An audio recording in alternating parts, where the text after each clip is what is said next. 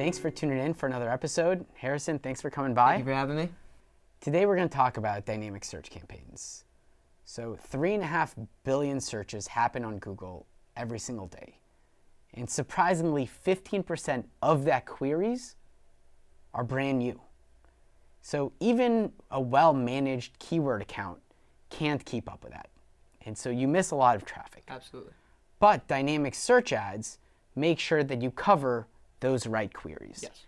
Can you walk us through this solution a little bit? Yeah, absolutely. So just like you said, we know that even with non-branded search and Google shopping, we're not going to capture all of the new keywords that people are searching for. There's trends that are happening, and so we know that all the search terms are not being captured right now. So we set up dynamic search campaigns to make sure we capture the extra stuff.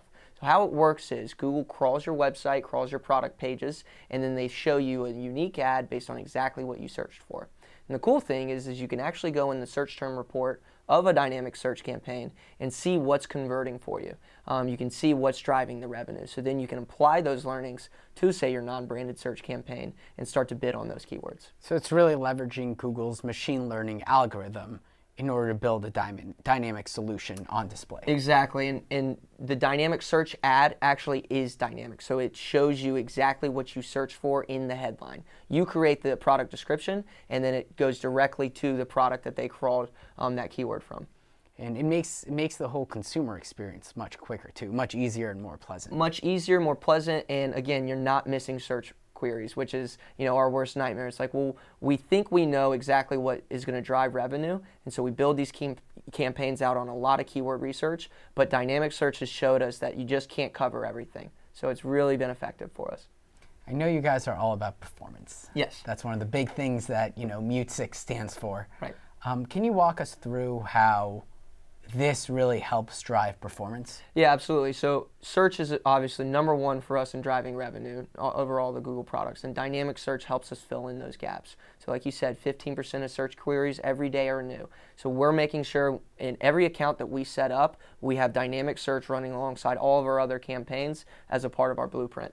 And over 80% of purchase decisions kind of start with Google. Right. And so being able to be there where the consumer wants across that funnel is incredibly valuable. Absolutely, and showing them a dynamic ad is incredibly valuable. It's exactly what they searched for. So what's the strategy for building such a campaign? Yeah, so you have a page feed, so you're pulling your data from your specific products or your collections, and then once you build your dynamic search campaign off your feed, you want to add your branded keywords as negative. We do this because we want our dynamic search ad campaign to be specifically acquisition, and we don't want any performance to come from branded keywords.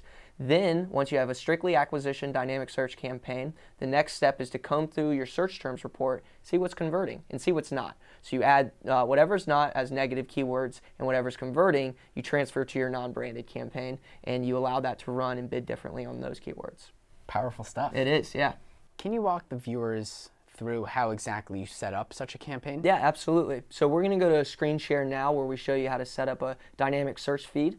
The first thing you're going to do, upper right-hand corner, click Tools.